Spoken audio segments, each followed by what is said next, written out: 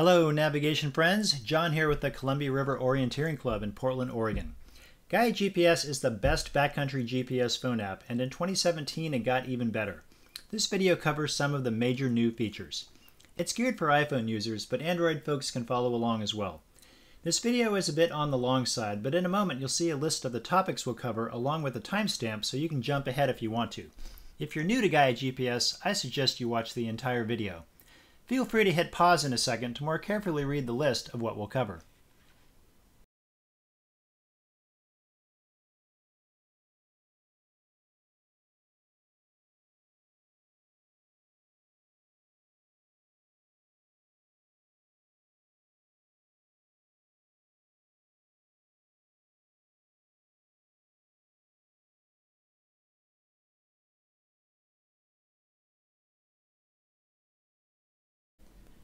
First, a quick note on which app to get on the iTunes Apple Store. It's not always easy to figure out. You're going to see three options, at least as of May 2017. The first, Gaia GPS Classic. That's the older version of the app. Still works fine, but doesn't have all the new features you want. Second, you might see Gaia GPS Topo Bundle. That is maps only. You also don't want that one. The app you want to download is this one, Gaia GPS Topo Maps and Hiking Trails, with the yellow border around the app, and if you tap it open and scroll down a little bit, you'll see it's got a release date of May 2017. That's the one you want.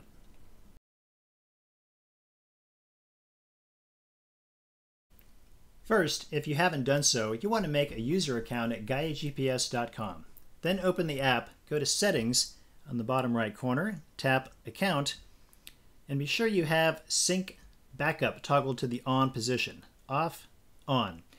Doing this backs up all of your saved tracks, waypoints, routes, and maps you have on your phone to the Gaia GPS website. You can also upload tracks and waypoints from other sources to your Gaia GPS account and then have them synced to your phone.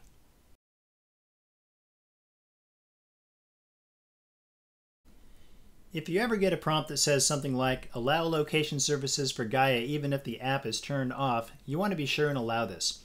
Doing so lets you continuously record a track even if the app is in the background, which really helps reduce battery use. To get to this setting on an iPhone, tap Settings, Privacy, Location Services, scroll down to Gaia GPS, and then tap Allow Location Access Always, as we see here.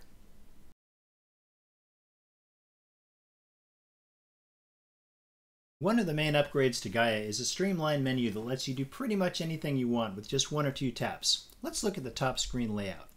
The upper left corner is the magnifying glass or search tool. This works pretty well if you're looking for major geographic features like a mountain or lake, but not very well for trail names, and it gives you results from all over the world. I honestly don't use it very much and prefer to manually zoom into where I want to go. The second icon is the four arrows icon, which toggles you between partial screen and full screen. It also shows you map display functions. If you do a long press on that, it brings up map display options for top and bottom controls, statistics bar, compass, rotation, and lock screen. Let's have a look at lock screen for a sec. If we turn that on, the map turns into a fixed screen, which doesn't respond to tapping. To turn this off, take the little padlock on the bottom and slide that to the right. Now you're back to normal view. The third icon across the top is the crosshairs. If we tap that, it's going to zoom me into my current position. Now we're zoom way out. Flying right into Portland, Oregon, and here we are where I'm currently at. Notice that the crosshairs have changed to a red color. This centers your position on the map, which is helpful if you're on a bike ride or a car and moving quickly. If I tap it one more time, the crosshairs turn, or the icon rather, turns green. This is called map up or map rotation, and if I turn the phone, the map orients itself to match the direction that I'm pointing, which is pretty handy if you're doing fine scale navigation work, but it does suck the battery a little bit, so I'm going to turn that off with one more tap. The fourth icon across the top, I call it the Phillips screwdriver. That's the add icon. If we tap that, it brings up options to record a track, add a waypoint, create a route, or download maps. This is a very handy screen, and you'll probably be spending a lot of time on that one. Finally, the last icon across the top is the map layers icon. Looks like three pieces of paper. If we tap that, we can see the three default map sources that come with Gaia when you first load it up. Gaia Topo, Satellite with Labels, and USGS Topo. Because this option is grayed out, we're currently using the Gaia Topo layer, but we can change between map layers easily by tapping and choosing a different one. Now we're on satellite, and now we're on USGS topographic map.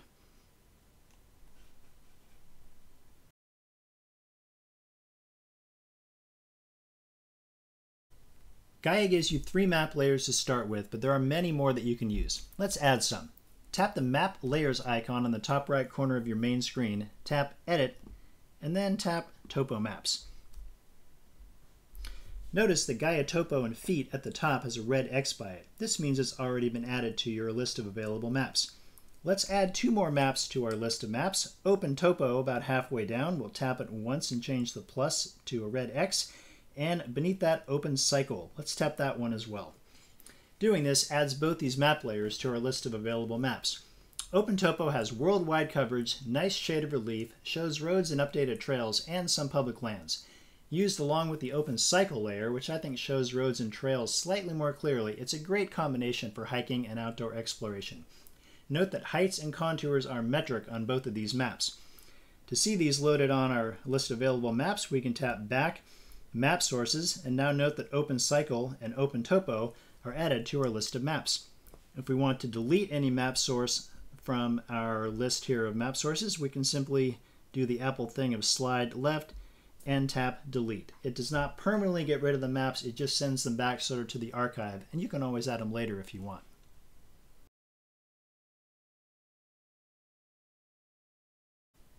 Now let's have a closer look at the Show Statistics bar. On the top menu, do a long touch on the second icon, the 4 arrows, and then toggle on the Stats bar. Now, we do a long touch on the Stats bar itself, and we see a list of scrolling options where we can set the parameters of the statistics that we show for whatever activity that we're on. For example, this is set for a bike ride where I wanted to know distance and total time. If I was going on a hiking or mountaineering trip, I might want to change this to altitude and to show my coordinates, to show my location where I am on the map. Now we've got record, altitude, and coordinates. I can tap one more time, single tap on the stats bar to set these parameters.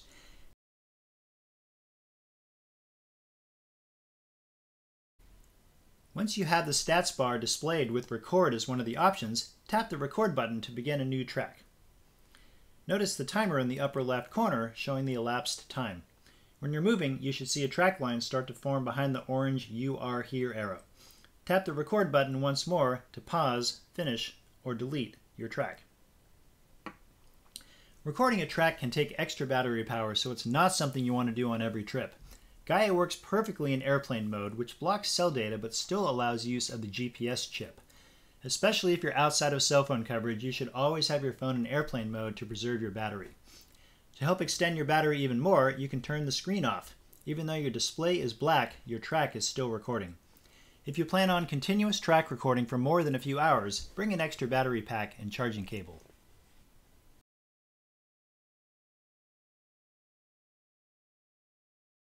Let's look at a very handy function in Gaia, creating a route. A route is a series of waypoints that are meant to be followed in a certain order. Generally, I prefer to use tracks, which can be more helpful in the backcountry, but if I forget to load one on my phone before I leave town, I'm out of luck. Using the route function lets you create a line to follow on the fly when you're in the field.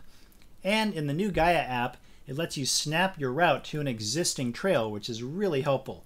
Before, making a route entailed adding lots of small little choppy straight line segments, but now you can cover a long distance in just a couple of clicks and your route will exactly follow an existing trail.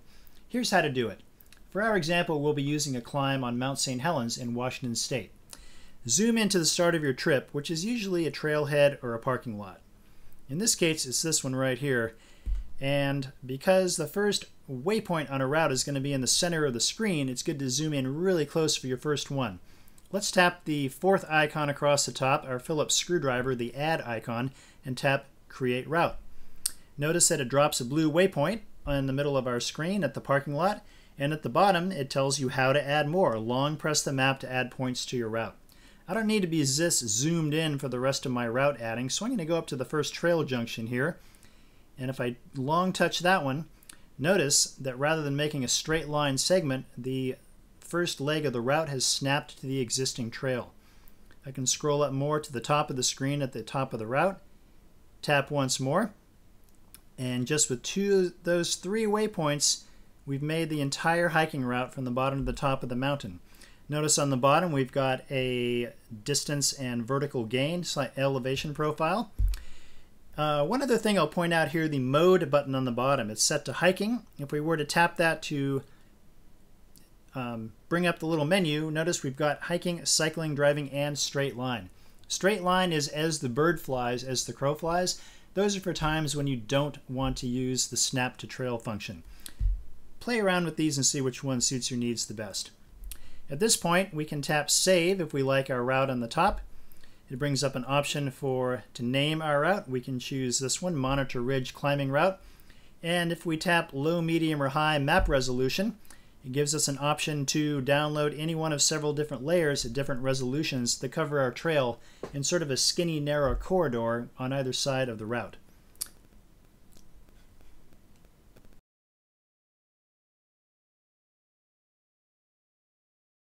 Let's talk more about downloading maps for offline use. When you're using Gaia with a cell phone connection or Wi-Fi, the maps load almost instantaneously.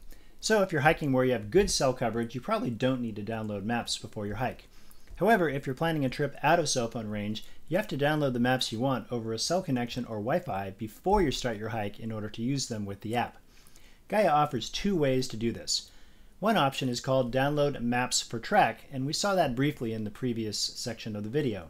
Doing this gives you a sort of skinny, narrow corridor of map tiles along either side of your track.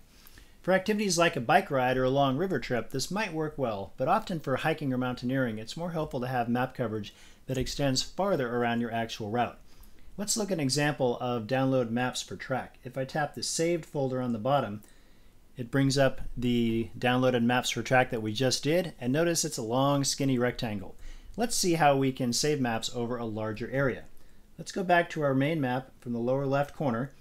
Let's choose the fourth icon across the top, the Phillips screwdriver, the Add icon. I'm going to tap that and then tap Download Maps.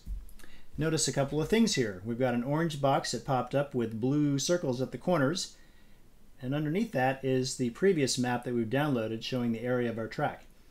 We can move the orange box and grab the circles in the corners and resize it to whatever size we want, and when it looks good, tap Save and you'll be able to download a map that covers a much larger area than the original version. Keep an eye on the memory of your phone. Don't go too crazy downloading a really big area of map at a high resolution because it could max out all the memory in your phone. So unless you have a phone with a lot of available memory or maybe an extra chip, it's usually best practice to download a single map that covers one hike at a time.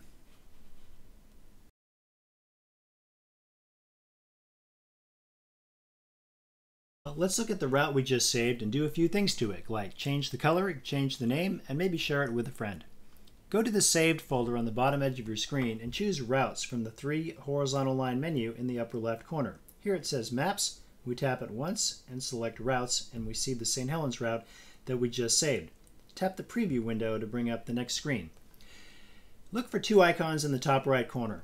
One is a little pencil with a circle around it. That's the Edit icon. If we tap this, we see some options for changing the color and editing the title of your route or track. Also in the upper right corner, you see three horizontal small circles. This is known as the Action icon and lets you do some pretty important things. Let's see what that brings up. Here we've got Guide Me, Export, and Download Maps for Track, among others. Now if we tap the Guide Me function, it brings up a screen showing you the distance and bearing from your current location to a track or waypoint. This can be especially helpful when trying to find a waypoint, such as your campsite at night, because it gives you the distance and bearing to that exact right spot. We turn the Guide Me function off by tapping the large green X. Tap the Saved folder on the bottom to bring you back to the preview screen. Tapping the Action icon once more in the top right corner, we can tap Export, which can be pretty handy to text or email your map to someone else, which is great if you have a downloaded map and track and your hiking partner does not. And finally, if we tap Download Maps for Track, it brings up a screen where we can choose the resolution and map layer from any number of choices to download for use offline.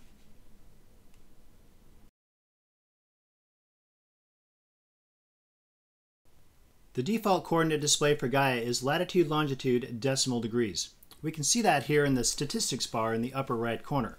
However, if we want to change the coordinate system to something else like UTM, it's easy to do that.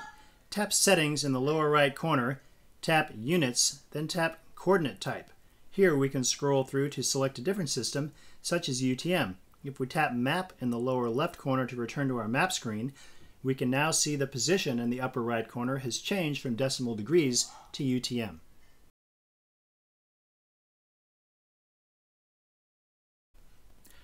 While we're here in Settings, let's look at another one which can free up a lot of space on your phone.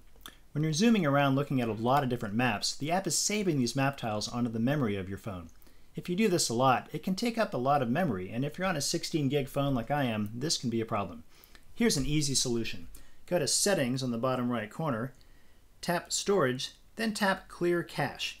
If you hit OK, it'll delete all of the recent map tiles that are temporarily been loaded on your phone, freeing up some memory. Note that this does not delete maps you have intentionally saved, only the map tiles loaded into the temporary memory. Also here, if we tap Storage Use, it can give you a detailed look at which parts of the app are taking up the most room. I can see here I've got a Gaia topo map of feet of 144 megs. If I didn't need that anymore, I could delete that and free up a lot of space.